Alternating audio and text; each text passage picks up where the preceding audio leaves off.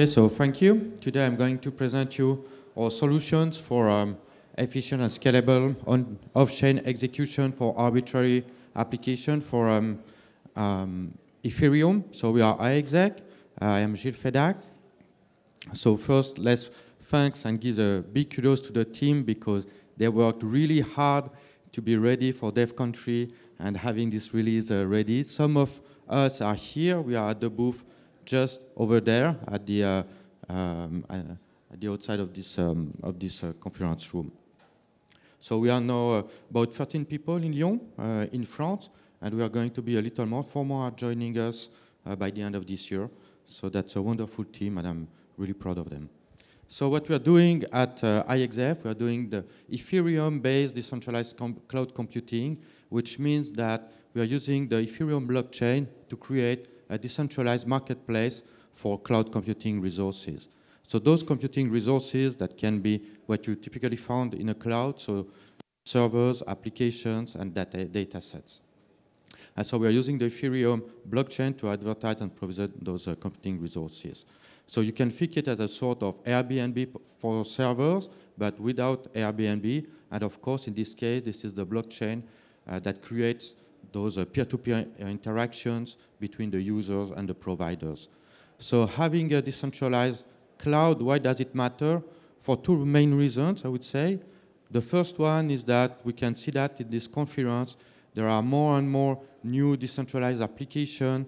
It is coming a new decentralized economy. And so we now need an actual infrastructure to support those new applications. That's the first reason. And the second reason is that this decentralized cloud, the infrastructure is going to be very different. It's going to be distributed. And probably compared to the centralized cloud, we're going to have many advantages because the marketplace is certainly going to be much cheaper. It's going to be distributed, so it's going to be greener and certainly more efficient because the data are going to be closer to their consumer or producer. So what are the applications we are targeting? First, we are looking at the blockchain-based distributed application, the dApps, so the application that execute on the blockchain. And you know that the Ethereum virtual machine offer very few computing capacities to those applications. The processing is very low. It's extremely expensive for storage and computation. And so they need off-chain computation to have an actual, to be a really important application. The second category is what we call the legacy application.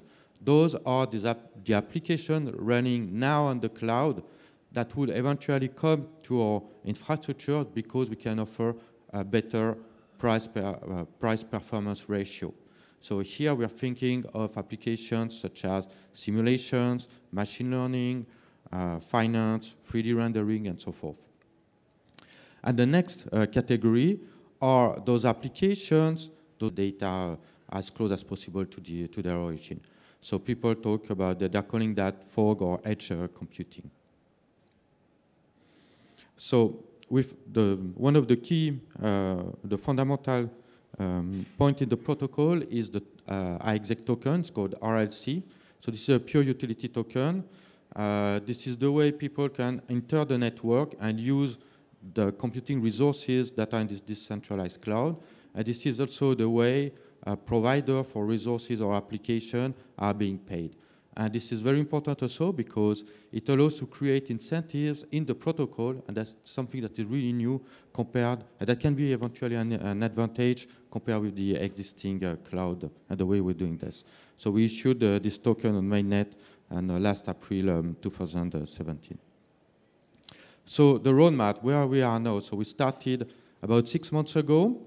We are now at the first version of iExec. So the way when you create a distributed infrastructure, it's a kind of a chicken and egg problem. Do you first start to have the machines and then in the network and then you try to find some application to run on this machine? Or do you first start with the applications and then once you know the application, then you can create a relevant architecture? So when we designed this roadmap for iExec, we designed it by starting with the application, in particular with the dApps. And then later, that will come in next May or next June, we'll open the network to the servers. So it means that at the moment you can push any applications, but they are going to be executed on our machine. So somehow you have to trust us. But later on, in next June, it will be any machine that can compute any applications. So we are very pleased today because we are announcing the first version of iExec, and it's called the Wanderer. So the way we are naming the iExec version, we take characters from the Chinese novel Water Margin. So I don't know if you know this novel, I love it. It's a story of people who rebel against the central authority in Middle Age China. And here, the Wanderer is the number 36 among the rebel. So this version 1, it's basically a software development kit that allows you to deploy your application on Ethereum and iExec. So I'm going to present you how it works.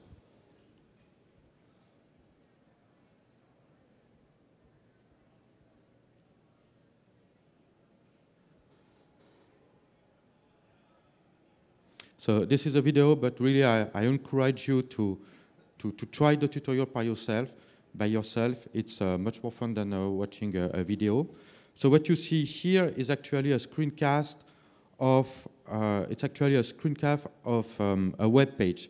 And so you don't have to install anything to do the tutorial. You just visit the web page, and the tutorial is about from 10 to half an hour, depending on what kind of testnet you're using. So when you use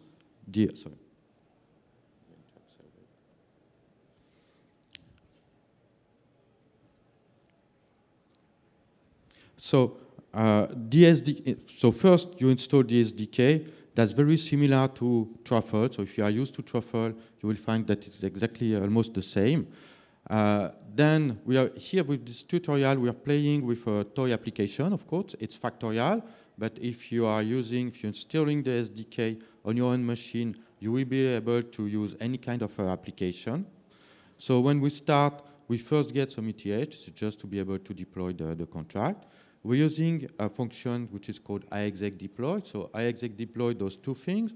On the one hand, it combines all the solidity smart contract. It will deploy it on Ethereum. And the second thing that it does is that it compiles, or it pushes your existing application to iExec. And what you've just seen here, it's the application, what has been deployed on iExec. So now what you will see here is that we're going to use the application as user. So for doing this, we first retrieve some RLC tokens. We allow the contract to spend those tokens. And what we're doing now is that we submit a job. So once you submit a job, you can see that so I'm going to stop here. You can see that so when you submit a job, the job here is being computed. This is why you see pending and pending. So it has been accelerated, but of course it takes much more. It can take more time. And when it's done, so this is the hash of the transaction that you got from the smart contract. And once it's done, you can see that you finish the job, and this is the result of the computation. And you can see on the Explorer, so this is an Explorer we provide to see what's going on between on-chain and off-chain, and you can see the result of the computation in the smart contract, or you can retrieve it using our command line tool.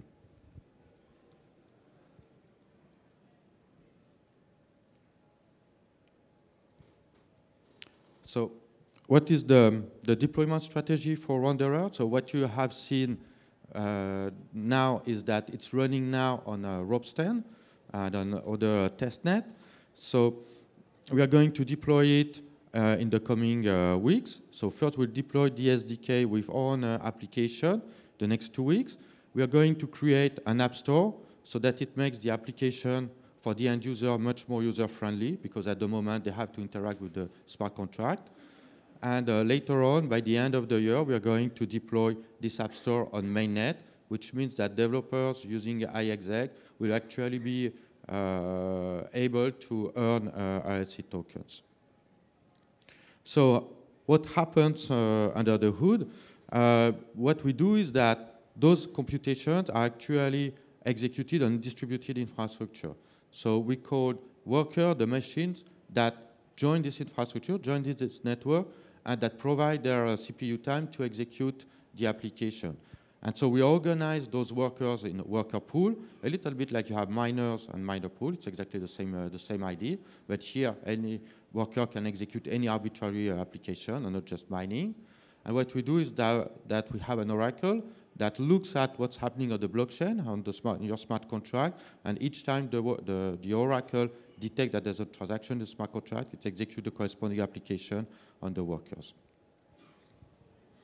So for version 2, it means that any computing resources can join the network. And also, of course, it causes a lot of issues, in particular with respect to security. And so since this September, we have launched an ambitious research program that has started very well, actually. So we're working on two things. One is proof of contribution, which is basically a consensus protocol to verify that the execution that went off-chain, everybody agrees that the computation is okay before proceeding to the payments. That's one. And the second is some security research that we are doing to protect both the application and the remote machine.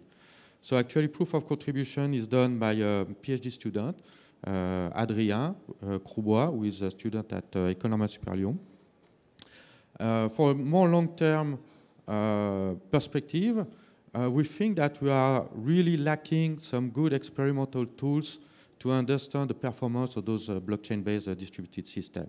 So we are starting a PhD thesis in collaboration with a lab in France, which is called Lauria.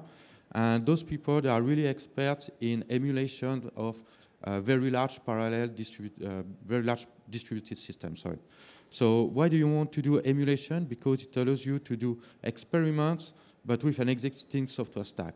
So it's much closer to the reality than just doing simulation. So it's not only for us. I think it will be very interesting also for the Ethereum community to have such tools. Basically, you can test your software very rapidly on tens of thousands of virtual nodes. So some words about proof of contribution. So we started this in September about. We now have an early solutions. It's based basically on stacking and reputation. So Adrien came up with a very interesting protocol. It's very simple. Basically, the idea is that for each execution you submit, you associate this execution with a confidence threshold. And so workers, they have both a reputation, and the reputation is gained according to their past work, so if the task succeeded or not. And they also have to stake some money, to stake some token. And so what we do is that each time we receive some results, we compare the results and we compute a new confidence threshold. And if we can pass this threshold, then the result is accepted by the submitter. And so task is duplicated or replicated as long as the confidence threshold is not met.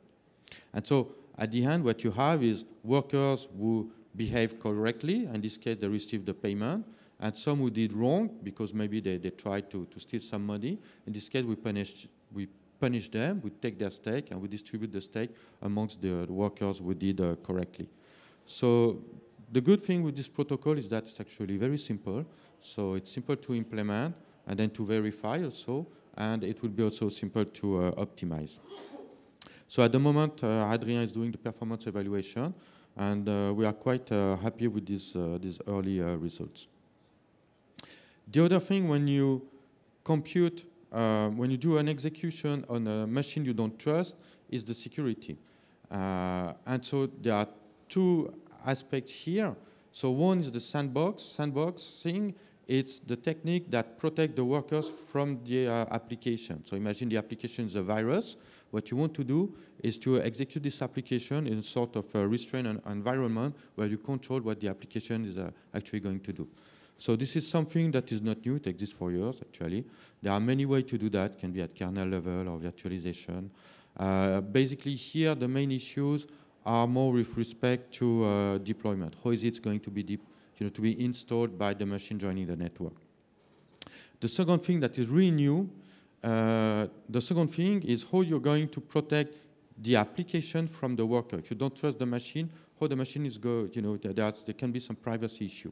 So up to now, we had no solution for that. But since some time, there is a new solution that appears. It's called Enclave, and in particular, thanks to Intel SGX, which is a new instruction set that are now deployed on Intel processors. We now have a solution for that.